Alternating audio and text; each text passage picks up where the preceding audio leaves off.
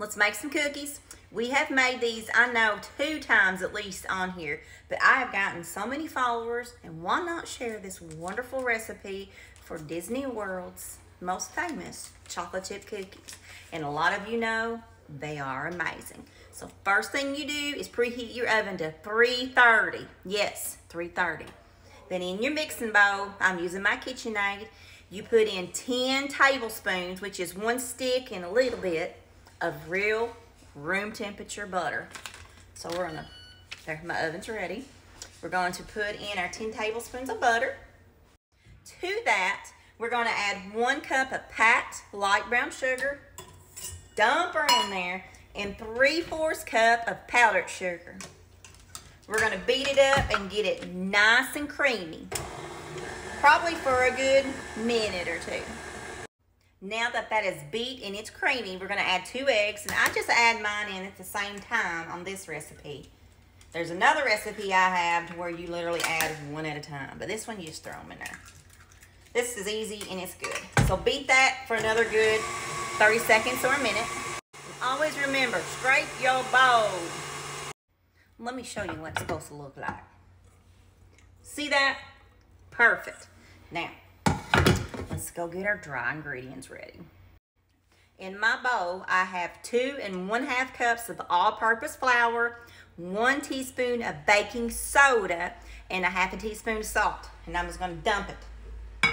We're gonna start off on low because, you know, we don't want that cloud of dust because I've already mopped twice today and I really don't want to do it for a 3rd time. So mix this up really good.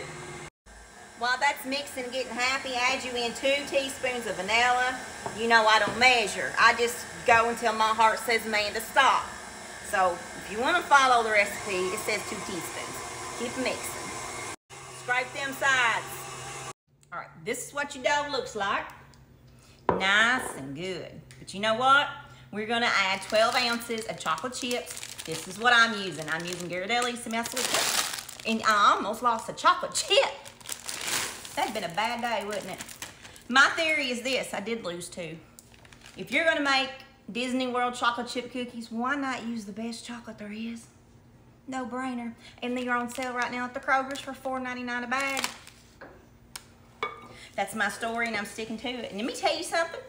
My family knows when I cheap out and use off-brand chocolate chips. They're like, not the same, Mom, not the same. And they right, but we're bougie on a budget and I only buy the good stuff when it's on sale. So we're gonna mix this up. I need some muscle power here. And we're gonna bake them on 330, 12 to 14 minutes. I'm gonna scoop them out with my ever so lovely Pioneer Woman cookie scooper. I love the Pioneer Woman. I watch her every day and every Saturday morning. My husband does too. We've been to her ranch, we've been to her merch, we've been to all of her stuff. I absolutely love it and I cannot wait to go back. I have so many memories. I'd love to meet Ree Drummond one day because she is my hero and she's fixing to be grandma. She's gonna know how all the good stuff feels. All right, you get the drift. Scoop them, drop them. By the way, this is the best cookie dough you ever eat in your life. Looky here, y'all. 12 minutes. 12 minutes. These are good. They're hot. And you know I'm going to pull one off and I'm going to break it in the middle and I'm going to let you look at it. That's all we're going to do, right? Eeny, meeny, miny, mo. Which one do we want? This one. Look at the back. That's a chef's kiss right there. You ready? Burn my fingers. Woo! Look at that hot baby. That's why my finger was a burning. These, the best dang chocolate chip cookie you ever eat. We're gonna take that bite. I usually hide them and let them cool for about 30 minutes because the edges are crispy and the metal's gooey. Perfect cookie. So, I want to do your barefoot neighbors dance. That's what I'm talking about. Yes, he's my favorite. All right, y'all go make Disney World Floridians chocolate chip cookies. You will love me forever and ever and ever. I'm gonna eat the rest of that.